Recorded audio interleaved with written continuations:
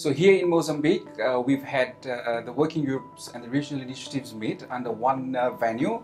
The working groups include the Consumer Empowerment and Market Conduct Working Group, the Digital Financial Services Working Group, the Financial Inclusion Strategy Peer Learning Group, the SME Finance Working Group, the Financial Inclusion Data Working Group, and the Global Standards Proportionality Working Groups.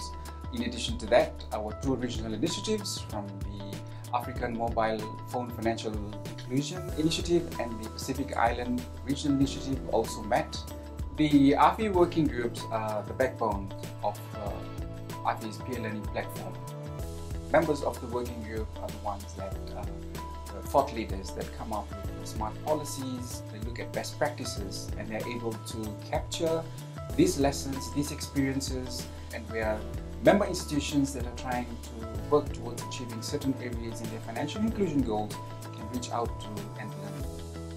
So it has been an exciting day where there's lots of discussions that have gone on in the policy areas that we are focusing on.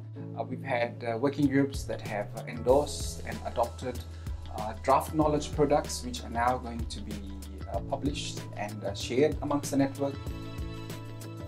So while working groups meet twice in a year, the Global Policy Forum provides a platform where everyone converges together under one venue, and it is an excellent opportunity to get members to have joint sessions, to see topics that are cross-cutting, and also see where synergies can be connected in terms of policy topics which members can push forward together, not only as individual working groups but together as a network.